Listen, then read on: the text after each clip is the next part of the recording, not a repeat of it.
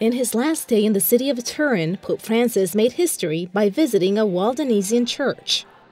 It's the first time a pope visits an evangelical church of that particular denomination. In doing so, he received a warm welcome. In questo percorso di persone e di chiese, noi incontriamo fratelli e sorelle che condividono con noi il cammino e oggi con gioia incontriamo anche lei, Papa Francesco, come un nuovo fratello nel nostro percorso. The Pope got to know this church well in Argentina. With about 30,000 faithful worldwide, it's quite small, with most of its presence in Italy and France, where it began back in the 12th century. In his speech, the Pope addressed past persecution. He asked for forgiveness on behalf of the Catholic Church.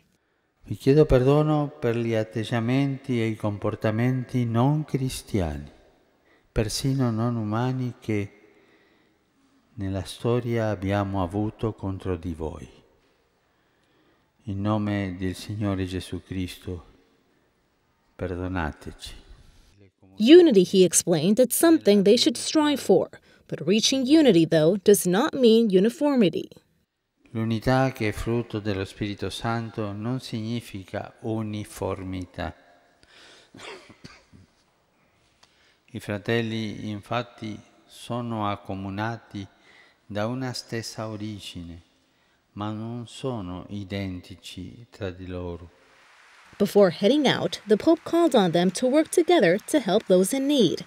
As he usually does in massive and private meetings, the Pope asked them to pray for him.